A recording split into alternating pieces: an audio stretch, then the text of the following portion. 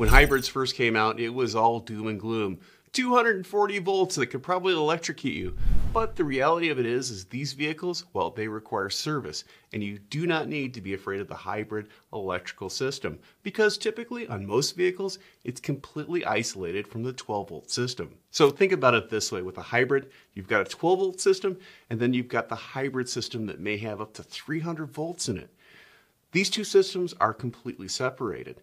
But the 12-volt system typically powers the modules that govern the hybrid control modules on the vehicle.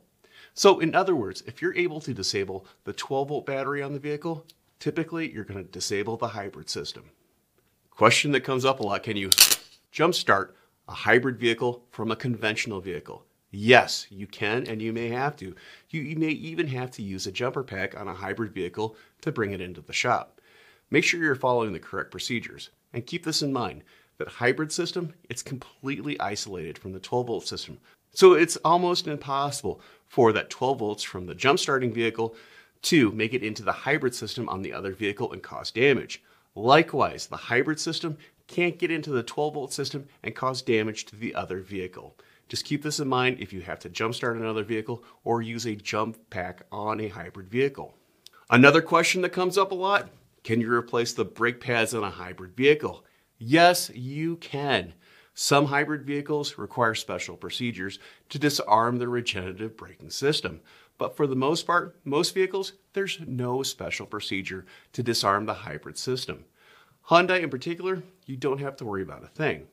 Toyota, in some cases, you're going to have to turn off the regenerative braking system. But with both these systems, it's always a good idea to take that smart key and remove it from the vehicle to make sure that that key does not activate any system on the vehicle while it's on the lift.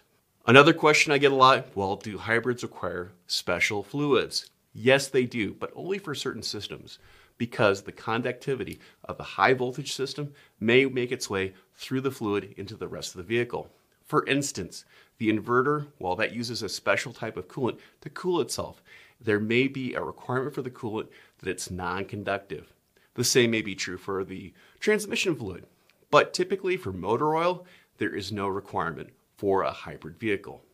So don't be afraid of hybrids. When one comes to your shop, treat it like any other vehicle, but make sure that you're looking at the service procedures and you're taking care to avoid those orange lines that typically indicate high voltage, and you should really stay away from those if you're servicing a vehicle. But if you're doing normal maintenance and repairs, you don't even have to come near those. I'm Andrew Markell. Thank you very much.